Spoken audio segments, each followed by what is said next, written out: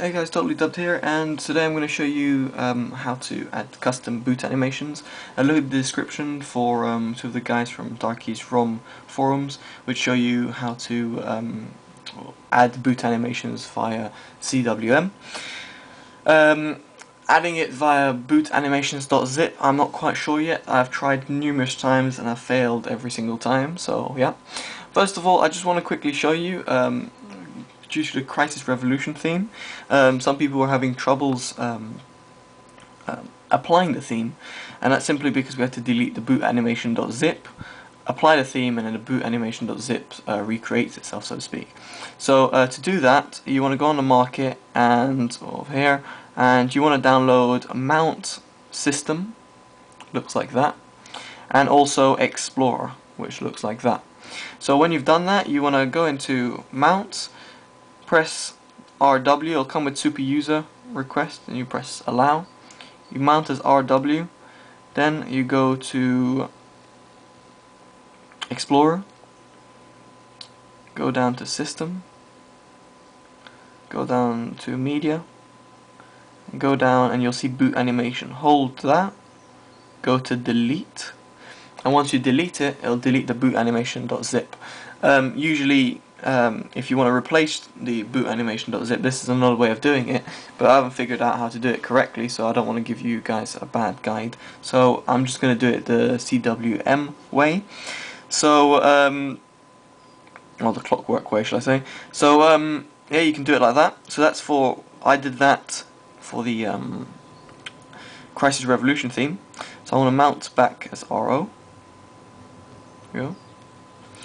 And so you want to go into USB debugging mode and put them into your internal SD, and once you've done that, you want to boot into recovery.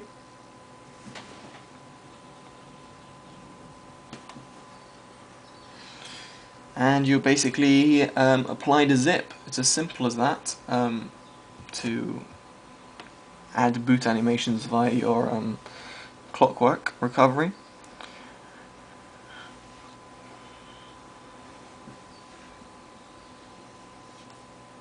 Oh, focusing issues. Right, anyway. So you want to go down to install zip from SD. Go down to choose zip from SD.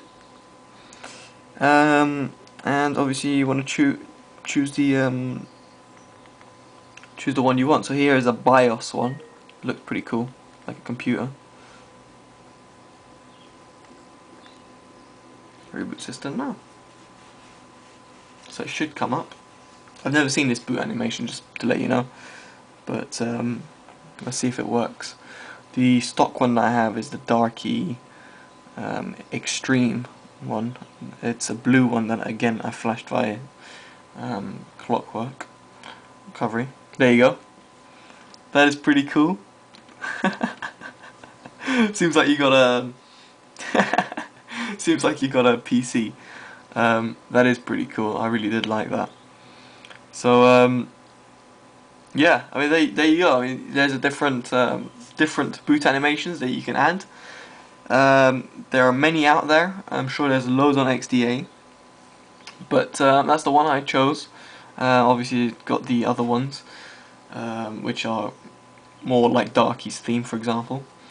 So there you go, guys. I hope you enjoyed that guide, and also a little fix on how to apply the Crysis Revolution theme. Right, enjoy, guys. Take care.